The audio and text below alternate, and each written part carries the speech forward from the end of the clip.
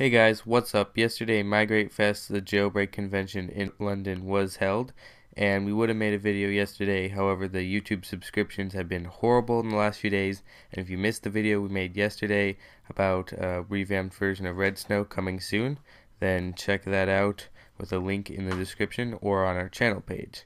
Now, with this video, I wanted to focus on two of the main speakers at Migrate Fest, being Greenpois0n and Sorek, and these are the people behind the Chronic dev team in Cydia. Sorek gave a talk about a little bit of how Cydia works and how he manages things, but the main thing I want to talk about is Greenpois0n, his speech, which was like an hour long. You can view these. I'll also leave a link in the description to view these speeches as they were recorded. And what basically he said was he talked about his purpose, what the history of jailbreaking was, etc. And probably the most important thing is he talked about the new jailbreak. Now, he promised a jailbreak for the iPhone 5, and he was going to do it in the convention. However, this was a long time ago, and they expected the iPhone 5 would be out by now.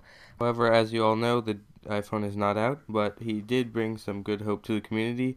They said that they found actually 5 exploits to be implemented into the next jailbreak, and they'll work on it on the iPhone 5 as soon as that comes out. They used the iPad 2's processor and stuff like that with the new hardware that will be most likely used in the iPhone 5, and that means there's a good chance that they can get a really fast start and produce a jailbreak for the iPhone 5 as quick as possible when that comes out. As always, you can subscribe, and we'll be making a video on that as soon as it's out, or news videos as soon as anything significant happens in the jailbreak scene. Thanks for watching, and please subscribe.